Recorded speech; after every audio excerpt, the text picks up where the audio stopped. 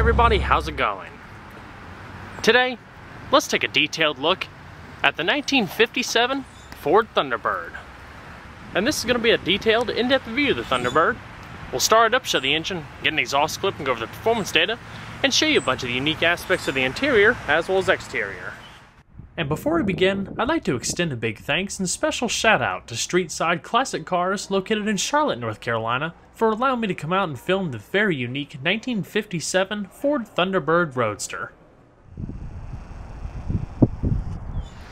And so, without further ado, let's go and start her up, let her run. This original Thunderbird color is an iridescent color known as Thunderbird Bronze. Very unique and has a rose tint to it, with the matching vinyl interior.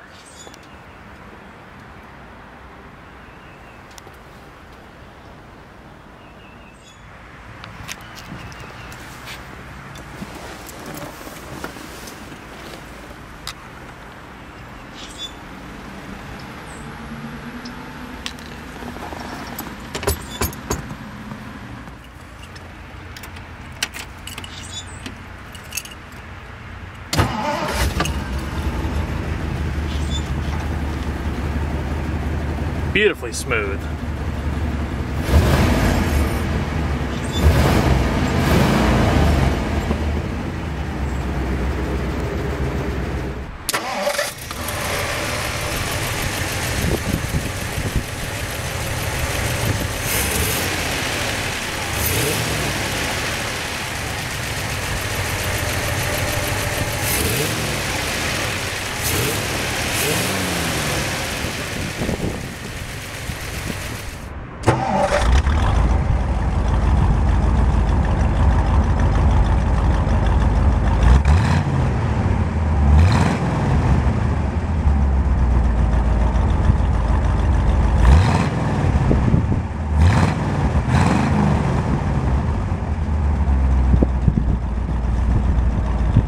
The 57 T-Bird is a pretty pivotal year in the fact that it was the last year of the two-seater Thunderbird until they were reintroduced in 2002. It was also pretty loaded for its day, with many optional features including power brakes, power steering, and your choice of two different transmissions. You can either get a 2-speed Ford-O-Matic automatic gearbox or this 3-speed manual. First gear, second, and third. All the way over and up is reverse. An elegantly designed steering wheel, thin rim with grips on the back to keep a nice sure-footed feeling to it, as well as a high-polished chrome accent ring for the horn with the Thunderbird logo embedded in the middle. So we're going to flip on the headlamps. The windows are manual, but powered was an option. And we'll check out the exterior, shall we? Few automotive icons have done so much over the years to impact the very foundation, ideals, and images that people associate with owning a car. 1950s America was an exciting time of prosperity, optimism, and bold automotive design. That confidence and passion has led to some of the most iconic automobiles over the next 20 years. One of the most famous, the Ford Thunderbird, was one of the earliest examples of the quote-unquote personal luxury car concept. Built in response to the Chevrolet Corvette and influx of import roadsters and touring cars, the Thunderbird represented everything 1950s America was all about: style, power, and innovation. The Corvette made its market debut for 1953 and was a revolution in American sports cars and performance. After seeing the initial success, Ford began developing its answer almost immediately, first making its appearance at the Detroit Auto Show in February of 1954. Production would then begin on October 22, 1954 for a 1955 model. That's pretty much nearly record time from concept to production. The 55 Thunderbird would become that automotive icon and nameplate that would carry itself through 1997 and again from 2002 to 2005. The point of the Thunderbird really wasn't to copy the Corvette, but to create something the Corvette wasn't. The concept of the personal luxury car refers to its intended purpose of comfort rather than raw performance. Thunderbird offered a level of refinement and luxury that was missing from the Corvette. It was specifically advertised as such rather than calling itself a sports car. Corvette was more about performance, acceleration, and dynamism. In fact, Thunderbird could be had in a wide variety of features not found in the Corvette, including power windows, power steering, power brakes, and available power seats. Only the Corvette could be had with sportier bucket seats. In its first year, Ford sold 16,155 Thunderbirds, which was way over their initial estimate, beating the Corvette nearly 21 to 1. As far as styling, the T-Bird was Ford's flagship, with many of its unique styling cues making their way to the rest of the lineup over the years, such as the popular Fairlane. The single silhouette runs from the tip of the headlamp to the tail lamp and gives a low slung appearance, lower in the rear, higher in the front. Other signature touches include an egg crate grille, hooded headlamps, and afterburner style tail lamps. Hood and side scoops were also a tasteful touch but aren't functional. Initially, to keep costs down, the original 1955 was more of a parts bin vehicle than tailored like a 57. Therefore, the standard 292 cubic inch Y-block V8 was Mercury derived. The running gear was from Ford's current station wagon, in addition to full-size tail lamps out back. Other things such as the instruments were also carryover from other models. The chassis is actually a shortened version of the same one found in other larger Ford cars. Changes over the years were minimal, but helped the Thunderbird become more of a well-rounded vehicle.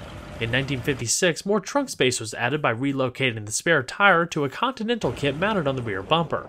The exhaust was also rerouted for 56 and continued through 57. The 55's exhausts were routed to either side of the license plate. They were enclosed in chrome surrounds and bolted to the bumper to make it look seamless. 56s and 57s are located towards the edges and are fully integrated into the bumper in oval housings. Fender vents up front were then added to improve cabin ventilation. While all Thunderbirds came standard with a fiberglass hardtop or an optional snug-fitting soft top, it wasn't until 56 where buyers could opt for glass porthole windows as a no-cost option. These became standard for 57 and greatly improved rearward visibility. The overall styling was really massaged over for 57 when the front end received a reshaped bumper with larger grille for better ventilation. Keeping with the current automotive trends led to enlarged tail fins as well as larger tail lamps. The Continental kit was removed for 57 and the spare was relocated to the redesigned trunk that featured more vertical space. Other minor changes including relocation of the Thunderbird script from the rear to the front fender, new instruments, rayon carpet with color-keyed steering wheel, as well as optional 4-way power seats with dial-o-matic controller.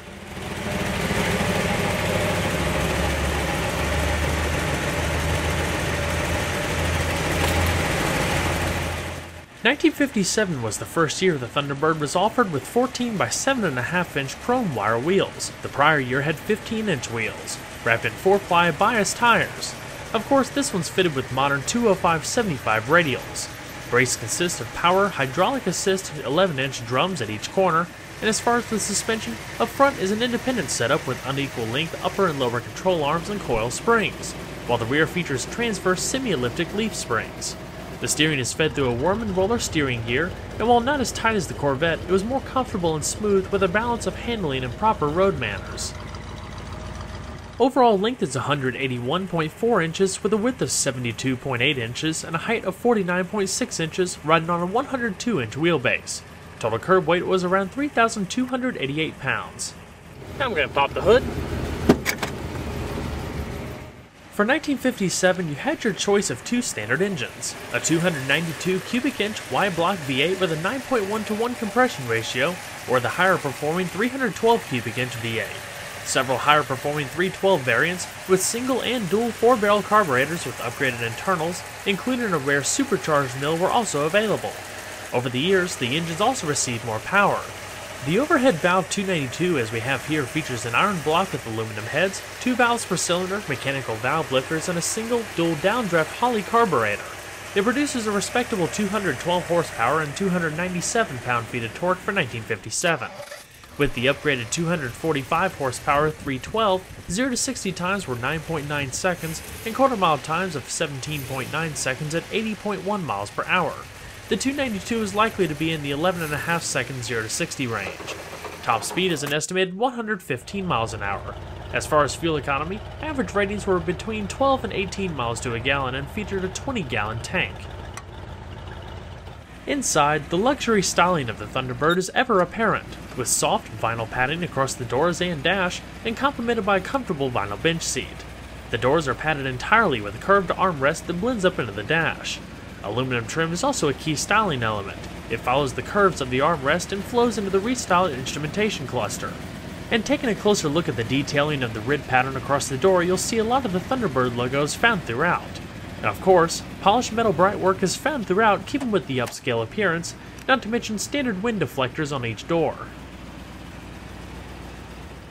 The standard seating arrangement for the T-Bird was a manually adjusting vinyl bench seat, as buckets were not available.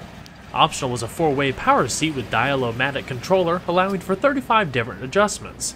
With these electric seats, like many new cars today, when you remove the key from the ignition, the seat would automatically slide back for easier entry and exit.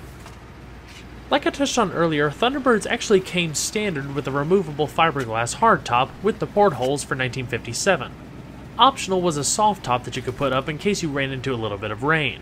Otherwise, if you don't have the soft top and when you fold the bench seat up, there's a little bit of a trunk pass-through that allows for more storage to the rear. You do have a little bit of all-weather protection down below with a floor shifter for both manual and automatic equipped cars. The steering wheel had manual telescoping function that allowed for 2-inch adjustment either inward or outward. Also cool was Ford's Volumatic system attached to the standard Town & Country AM radio. When you increase the vehicle's speed, it automatically increases the radio's volume, like a typical modern speed-compensated volume system. So let's go and see how she sounds.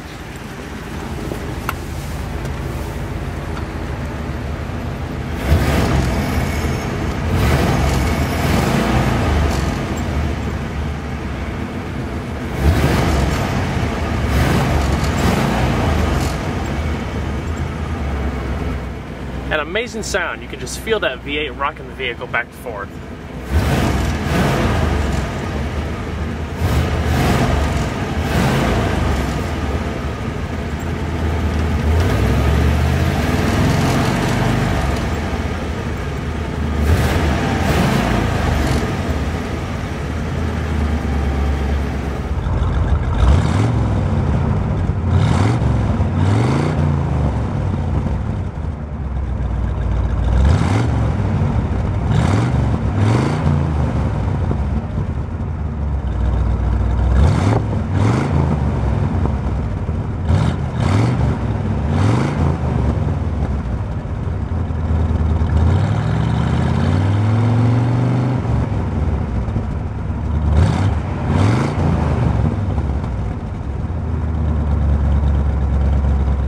And we're going to shut her up. The Thunderbird really is a pure sports car roadster. It's small, just enough room for 2 people. Narrow room coming in here, so taller individuals or individuals with thicker thighs might have to slide their leg underneath when they're coming in. But there's plenty of sporty accent in it as well. The transmission is nice and crisp, and the V8 is pretty potent. And it was also pretty well loaded for the day. Your aluminum speedometer cluster with your fuel level, tachometer, vehicle temperature, and an analog clock down below with your speedometer right front and center. Your lighting control, like you saw earlier, left air vent activation to allow some more fresh air to come in the floorboard, or if you look down below, there's 2 chrome registers on either side. If you look on the body of the Thunderbird that you probably saw earlier, there's a little side panel right there that'll pop open to allow more direct fresh air to come in more forcefully than just the standard vent mounted up in the engine bay. Down below, it's your chrome accented parking brake, as well as your dimmer switch for your high beams, your vacuum assist wipers,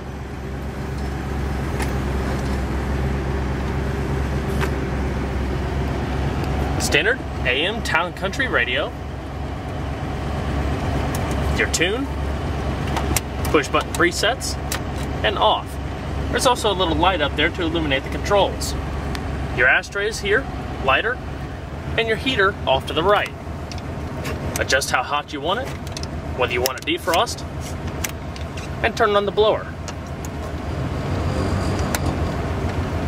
Beautifully padded dash with your single speaker located up in the middle, vinyl visors, and a standard mirror. Beautifully styled vehicle.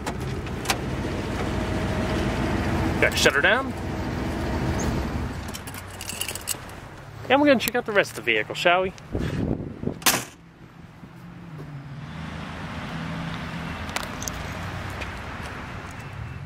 Like I said, Thunderbirds for 1957 received a redesigned trunk that had more vertical trunk space, so they were able to take off the kind of awkward Continental kit that they had for 1956 and relocate the spare tire back into the trunk without sacrificing too much cargo space.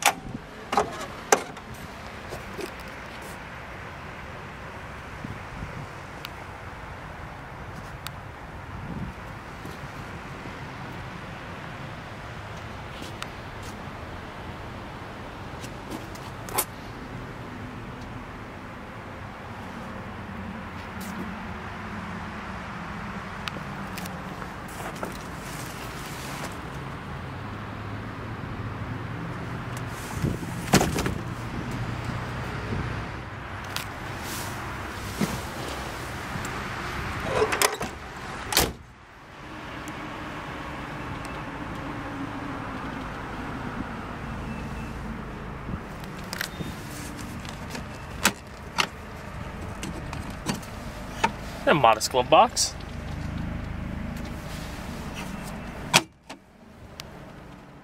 The Ford Thunderbird is an icon of automotive design and a great representation of the daring designs that came out of the 1950s.